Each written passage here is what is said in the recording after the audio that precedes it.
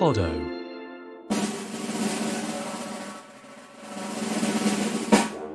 Welcome to A Pod Too Far, where we relive the 1980s Sunday afternoons spent watching old war movies.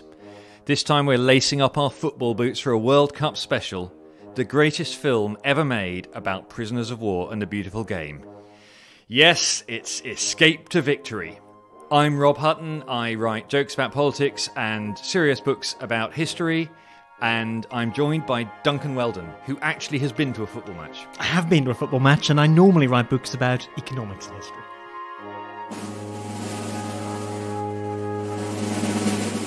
I'm very interested in the war. I'm very interested in films. I grew up in the 1980s in South Buckinghamshire. I have never been to a football match.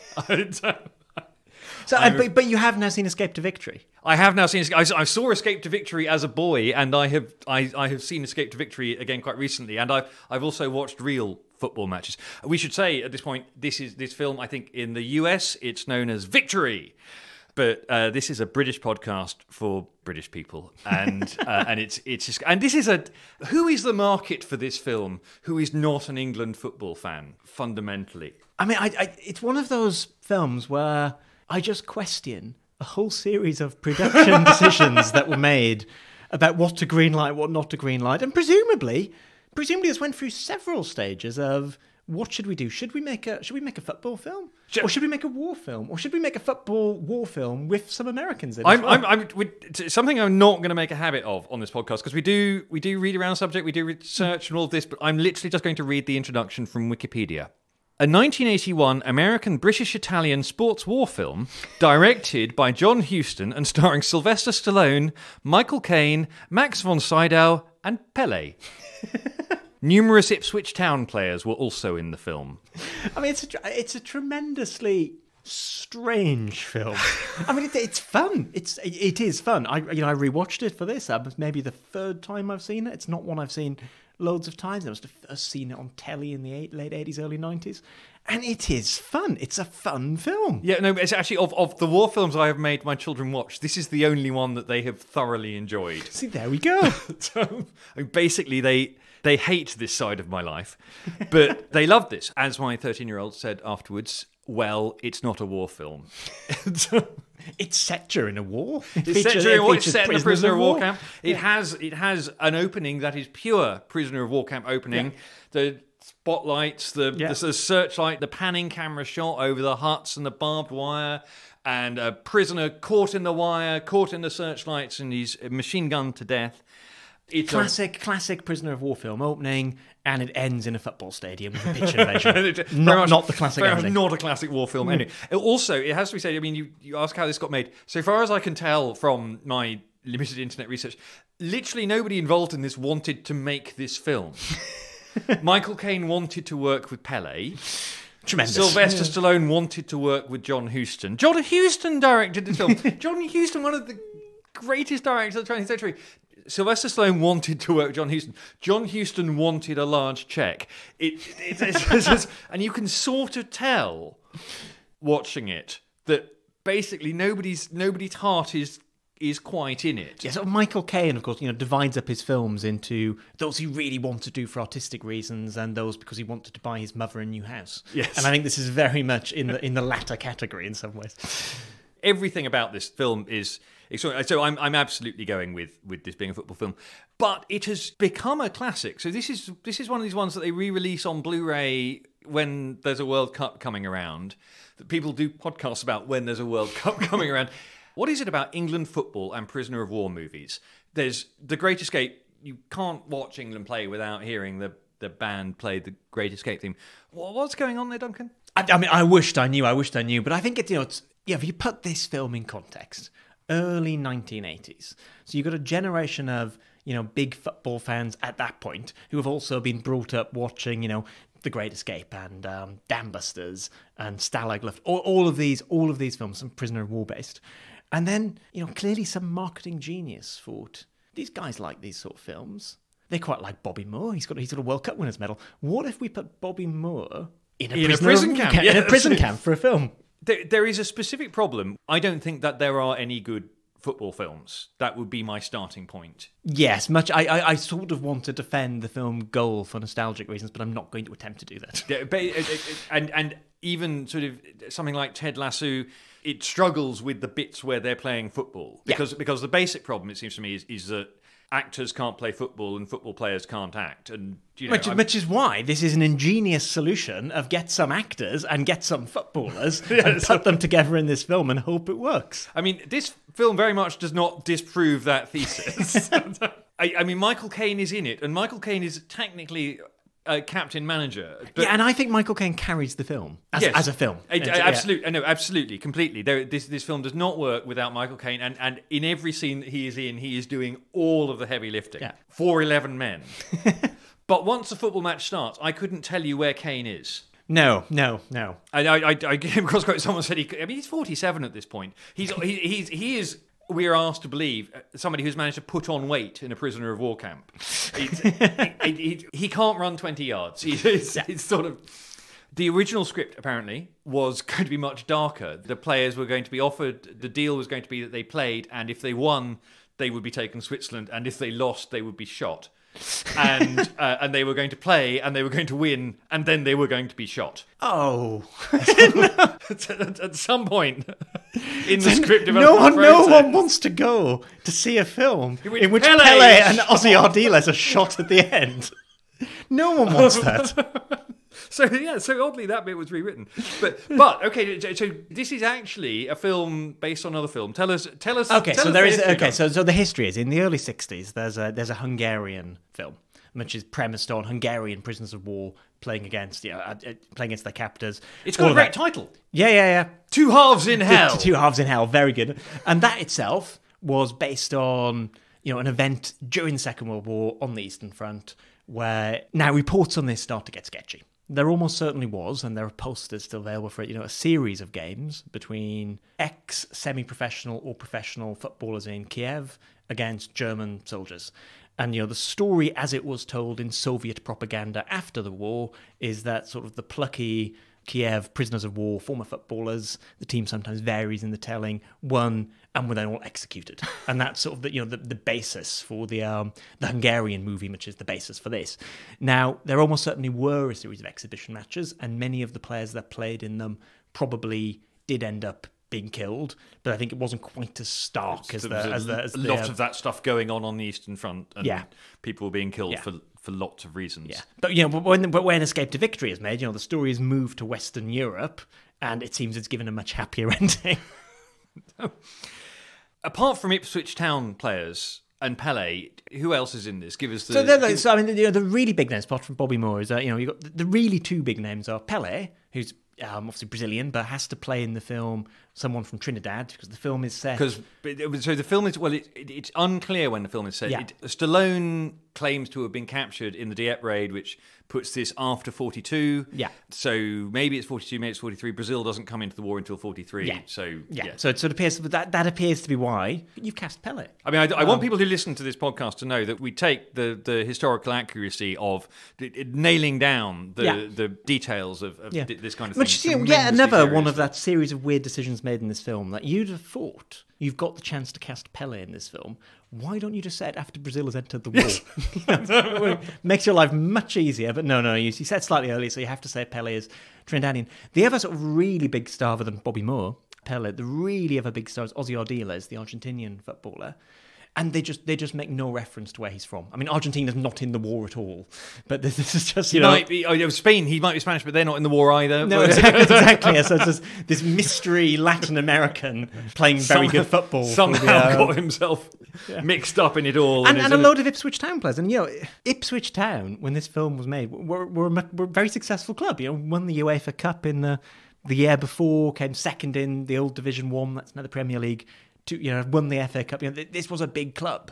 They got a lot of really sort of top of their game, either retired or still playing professional footballers, to play in this game. Plus Sylvester Stallone. Plus Sylvester Stallone, which is another... You do feel like it's one of those films where you can literally see the moment where a producer got another $10 million. Because Sylvester Stallone is one of the biggest stars in the world at this point. Yeah. I'm not a massive Stallone fan, although I think he's fantastic in Copland. Yeah. If people haven't, it's sort of underrated classic. But at this point, he's just coming off the back of things like Rocky. He's a massive get. He's just about to do Rambo. And his name will open a film in the States, assuming you can persuade anyone in the States that they want to go and watch a film. I wonder if he got along with Bobby Moore. One of those questions I'd never really considered until today. Bobby Moore. What did they talk about sitting around on set? Apparently, Gordon Banks was hired to train Stallone to keep goal, and Stallone said, "I don't need training to keep goal. How hard can it be?" And then he broke a rib doing a jump because there's more to it than. I mean, I have to say, looking at the film, you would never know that Stallone had been trained to keep goal. Quick, Dad, they're in the cable car. What is the moment that you would want to be called in to watch this film? I mean, there's Stallone's escape is quite good. Yeah, but that's classic. But you can see that in any of a half dozen different prisoner of war movies that you don't call that. I think it's the ending. I think it's the pitch invasion, the players getting away. It's the football match, basically. Is the moment at which you sort of gratuitous injuries from the Germans playing dirty and the referees looking the other way. It's sort of like a comedy football match almost at times, but filmed really dramatically. She's not so dumb. There is one woman in this film, Carol Laurie. She gets an introducing Carol Laurie credit at the start of the film, but only introducing her to American audiences. To French audiences, they knew who she was. Yeah. But again, this is not a film that's being made, one sense, is for people who like films. Fundamentally. The casualty list, it's a very low body count. It's a very low body count. I count one death in the first 5 minutes. We never get the guy's name, but after that... That's a rather vicious broken arm at one point as well. Yes, well, we will come to that. The Cooler King Award for the most gratuitous American character. Well, he opened the billing. War film. He opened the billing, and he again, for reasons that are completely unclear, they say he's an American who was serving with the Canadian. He's a commando at Dieppe. There are American commando. Well, there aren't American commandos at this point, but there are American observers going on commando raids at this point. So I've always assumed he was Canadian. No, it is not completely implausible. The US is just sort of getting set up with the Rangers at this point, and the Rangers are modelled on the Commandos, and the Commandos are on the Dieppe raid. So this is not, in fact, completely implausible. But again, you could have made this problem go away, like the Pele's Brazilian problem, by setting it in 1944. Yes. And would that make the film less historically accurate? Was this a question they were asking themselves? Just set the film in 1944. What's less convincing? Sylvester Stallone playing football or Sylvester Stallone playing bridge? Yeah, you're right. I mean, the goalkeeper training is not evident when you watch it, is it? There's a moment in it quite early on where he does a physical full body tackle, and Michael Caine says to him, "I've been telling you about not allowed to do that. How many times do you have to tell somebody that you're not allowed to grab someone and punch them?" I mean, it's not that the offside rule is complicated.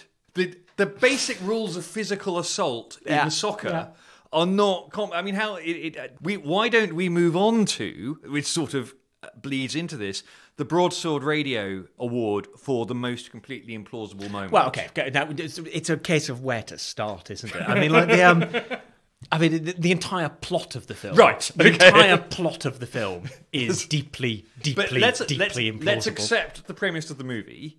Within that, there are all these slightly paunchy footballers. Yeah. I mean, almost. I think they're, apart from the Ipswich Town guys. Yeah. They're all retired. They're all retired, and no shade. They're all better footballers than I ever will be. Yeah. But they are all carrying a few pounds. And okay, so if we accept the premise of the movie and we are prepared to look beyond the footballers maybe not being on top of their game physically by this point, is it Pele playing the mouth organ? No. It's the halftime. It's the halftime. Yes, it's like, right. I think I've said I don't follow football closely, but at halftime, the team is offered the chance to escape. Yes, and indeed the plan is that the team will escape. Yeah, the team is at this stage one man down. Yeah, playing against a team who are allowed to physically assault them. Yes, with the referees and the linesmen on their side, and the referee is on their side. The referee, I think, at this point has not disallowed a goal, but it is not implausible that the referee will disallow a goal. Yes. It's clear that the referee is not on their side. Yeah. You're losing 4-1. And you're 4-1 down. At this point, it is suggested we can win this. Now, I don't know about football, but traditionally, when you're 4-1 down at half-time and someone says we can win this, is that plausible? It's not very plausible. And, usually when a manager gives the halftime team talk, they're trying to buoy up people's spirits, get them out there to play. They don't usually have the option to escape from captivity rather than playing the second half. I mean, I'm sure there are football matches where the team would cheerfully have jumped down a tunnel in the changing room rather than go out for the second. But then the best thing is, of course, we go out there, we play the second half, we get the 4-4 draw. It's a moral victory. It's a moral victory because we would have won if that goal hadn't been disallowed. Yeah, and then I love that to me is a really sort of interesting football moment. Yeah, because football fans, it seems to me, have two scores in their head. There's the score that there technically was at the end of the match, and there's the score that there should have been if the ref had not, got something wrong. And to have an entire film where the moral premise is based around the score that the audience is really keeping, but where they're ahead. Yeah, but then you get the end of the game and you get the pitch invasion, and under the cover of the pitch invasion, we see the people escaping, and you sort of think, what has been this entire subplot about tunnelling into the changing room so you can escape that? Completely waste of everyone's time in the end. At some point, somebody is walking into this changing room and discovering a dirty great hole in the bath. Sort of trying to work out what the hell is going on. So I think that might actually be the most implausible moment in a film, not entirely plausible film. Them not escaping is at half-time is definitely the implausible. Yeah. It could have been worse. It could have been worse. Sylvester Stallone wanted to score the winning goal. Yes, I've heard this. And had to be taught. It had to be explained to him that goalkeepers do not traditionally score. Maybe that's what Bobby Moore and Sylvester Stallone spoke about. Or Pele. But, Pele must have been paid so much money to be in this film. So the best death is the bloke at the start because it's the only death. Yep. Stiffest upper lip.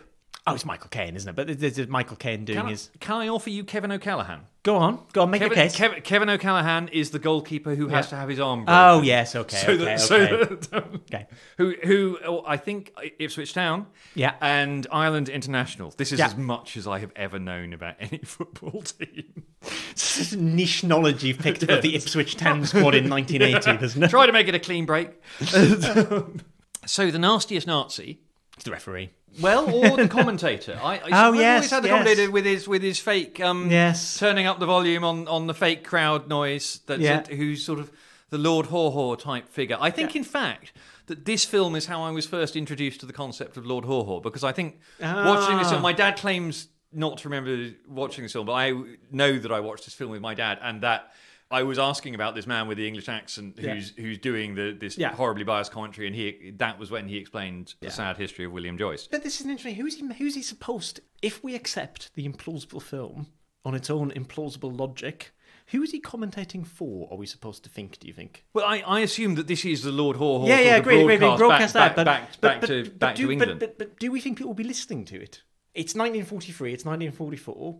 You can listen to the BBC Home Service, or you could listen to... It's a football match. Or you could listen to a football match, a rigged football match between prisoners of war and a German team. I don't know. Well, also, of course, I realise now, there's two different kinds of football commentary. There is football commentary for television. Yeah. Where you're sort of talking about what's happening, and there's football commentary for radio. When you have to explain what's happening. You have to describe it, to not Odiardi Liz, to not Bobby Moore, to, you don't even know where Michael Caine is at this point. He's still puffing away at the back. And he's doing the wrong kind of football commentary. Possibly the most implausible moment. Completely implausible. Again, nicest Nazi. I thought we'd have a surprise category this time. Nicest Nazi, Max von Sydow. Yeah. Just a really nice Nazi. Just likes football. Just wants to have a football match. Wants to treat the prisoners of war nicely. Yeah. Isn't too bothered when they escape. Yeah. That's fine. It's fine. Sort of redeems. Were the Germans so bad? The Dam Busters Dog Prize for the most problematic moment. Smoking after football matches. Yeah, I think probably... It's not really problematic. Not problematic, probably accurate as well. Yes. I sort of miss football players having a gasper. Yeah. Sort of walking off the pitch. Yeah. Oh my god, I'm like... But I suspect that will be one of the things that goes in any remake, which is constantly spoken Yes, about. there's talk about a remake, isn't there? Yeah. Sort of, I mean, you'd get David Beckham, there's a whole load of people you could get. Well, yeah, now. that's exactly what you'd be doing. You'd be looking for people who were, if they were taking the parallel, you'd be looking for players that were massive players 10 or 15 years ago, who are now, getting on a bit. You can tempt into it. Plus, you presumably fundamentally, they don't mind if they get injured. Yeah. And then, but who's going to be your Ipswich Town, though? You're going to struggle to get a proper top flight club to loan you all of their players for 4 weeks filming over the summer. So you'll end up getting some championship. Yeah, I'd love to know. The other problematic moment I would offer is Sylvester Stallone's French accent. I mean, we could do this entire podcast just being rude about Sylvester Stallone, and perhaps we will. But he sort of enters into the spirit of the film, I think, if you know what I mean. He does. That's true. And actually, so you say Michael Caine absolutely carries this film, but Sylvester Stallone also does a lot of heavy lifting. He does. And with Sylvester Stallone, there's always the impression that, as an actor, he's trying to make this work. It's clearly hit him in week 1 or 2. I'm surrounded by all of these footballers. I don't know what on earth am I doing shooting this film. Well, let's give it a good go. I'm a big star.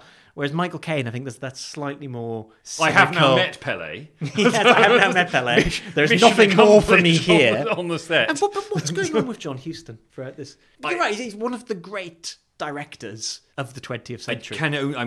He is towards the end of his career. Yeah. It can only have been a large check. I mean, we need to check whether he'd recently got divorced or something. It definitely has that feeling. Yeah. That or maybe he just needed a bigger house. Yeah. Yes. Although it's all of it perfectly well done, and it is quite an exciting and enjoyable film. Yeah, exactly. It's an exciting and enjoyable film, and as you said, it's the one your kids liked. Yes. I mean, it's maybe we're being too hard on this film. It stands up as a film that you can watch today and enjoy with your family. Yes. How many films released in 1980 are still sort of being re-released and re-watched? Yeah, exactly. And indeed, I think in the end, this film is a triumph. It's okay, right? And that's now to John Huston. Very much not just doing this for the money. Yeah. Loose Lips, the best quotes, all of that scene where they're not escaping. Yes, I mean it's just perfect. It's just yes. I'm giving it to Pele. If we run now, we lose more than a game. But you leave. Again, just on the logic that these are all meant to be prisoners of war, and they're all meant to have this sense of your first duty is to escape. Your first duty is to escape. It's not to win a rigged match of football. Well, actually, but that's interesting because that's one of the interesting dynamics. Is Michael Caine as this slightly? He's an officer. Yeah. But it's all also a West Ham retired professional footballer. And he's the film is the struggle between the army officer and the former West Ham professional footballer. Because there's a point in it actually where one of my boys said none of the British are very nice, are they? Which is not obviously talking about Bobby. Yeah. Not talking about Michael Caine. Talking about these sort of the plummy British officers in the escape committee. Yeah. Who are against all this football nonsense. And Colonel stereotype, captain stereotype. Yes. And and there is this kind of anti-establishment.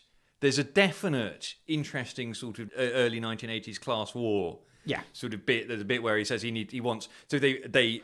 It's never really quite articulated, but obviously the officers are in one camp, NCOs and other ranks are in another camp, and Caine says, "Well, I want proper footballers. I want the guys from the other ranks camp." Yeah, there are some interesting dynamics about him not really wanting. As somebody says to him, basically, the war has cost you your career. Yeah. Although he's 47 when he makes this, and he doesn't look a lot younger than 47. So I how many West Ham players are over 40? Even in the 1940s. But yeah, the other dynamic, sort of in the prisoner of war film, aspect of it is the other common trope of the American and the Brits. Yeah. And Sylvester Stallone is basically playing the Steve McQueen in The Great Escape role of, trying to do his own thing, doesn't want to work with this committee, all of that. Yes, it's an interesting problem that they, again, you see, if you do it later, you can have American air crews. Yeah. But if you set it in early 43, there just aren't. Yeah. You don't have a vast, abundant supply of Americans. Yeah. Whether Sylvester Stallone would be convincing as an airman. Yes. I don't know. He's quite big. So how big are those cockpits? Yes. Interesting as well. Interesting sudden moment of comparison when they have the training sequence. There's a training sequence where they're doing their exercises, and the other film that comes out around this point that has a training sequence is Chariots of Fire. Yes. Which has this amazing sort of Vangelis soundtrack moment which is literally we're now going to the American camp. Yeah. And this is set in the 1920s, but you're going to see sport done properly. Yeah. And Vangelis does a completely different kind of music for Americans doing sport properly. And then over here, you've got these blokes doing sort of sit-ups. Yes. with cigarettes. I don't think they actually have cigarettes while they're doing sit-ups. There's a very odd kind of... Well, it's a training montage, which, you can't do a sports movie without a training montage. And this is both a war movie and a sports movie. You need your training montage because it's a sports movie in the same way you needed that opening shot of searchlights and a man being shot with barbed wire because it's a prisoner of war movie. But the problem is it's a training montage, and the people you really want to focus on, your big stars, are really a bit too old for this. and it really comes across in the training montage. Can they still do? Yeah. I'm Pele could probably still do sit-ups at that point. Yes, I mean, and actually, of course, Sylvester Stallone does the other great training montage of this era, which is the Rocky one. It is inordinately bad. Yeah. Given the resources that they had. I mean, so the football match, actors can't play football, footballers can't act. The footballers are all given sort of one line each, which they, sort of fine. But but the football match, what do you think? I think it's actually quite well done. As in terms of football in a film, it's excitingly shot. They're helped. The football is not the focus of the action, and you can throw in all of these sort of. The Germans doing their sort of ridiculous fouling and growling, and the bad umpire decision, and the commentator, you can cut away. But, they do it. I think they do quite a good job of showing a bit of football on, and, however long the film it takes up. Yeah, Pele's amazing overhead kick. Yeah. I mean, you would want to be called in for the football match, I think, basically. Yeah. That's one other completely implausible moment that just struck me is the idea that Stallone is going to escape. And the thing he's going to do is go and contact the Paris Resistance, which we now know is the most dangerous thing that you could do. More dangerous than escape from a prisoner of war camp is go and talk to anyone in the Paris Resistance because it's utterly compromised. Yeah. And that's sort of to the extent to which that was known at the time. Obviously. And then get recaptured to bring the message back is the plan. Yes, and he's going to come back to the same camp. That all seems to me worth dying for. How does this stand up on repeated viewing? Right, so I've only seen it 3 times. I enjoyed rewatching it. The thing is, lots of the films that we talk about are either sort of, historically important, dealing with historically important things, or they are important films, sort of defining a genre, defining, later filmmaking, but they're often quite challenging. This is just fun. I mean, it's fundamentally fun. So I quite enjoyed it. Yes, and I think if you have any sense of who the players are, I mean, I know who Bobby Moore is, and I know who Pele is, and that for me was quite jolly. Yeah, Duncan, is this the operation that changed the course of World War II? No. No.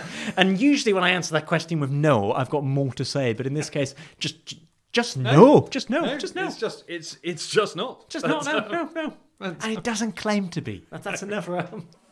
Just a huge amount of fun. I hope somebody's watching it this World Cup. Ladies and gentlemen, escape to victory. That was A Pod Too Far with me, Robert Hutton, and Duncan Weldon. Thanks for listening. Please subscribe, and if you liked it, rate and review us. You can drop us a line at podtoofar@gmail.com or on Twitter @podtoofar. If you want to watch along with us, next time we're doing my favourite Christmas movie, The Great Escape.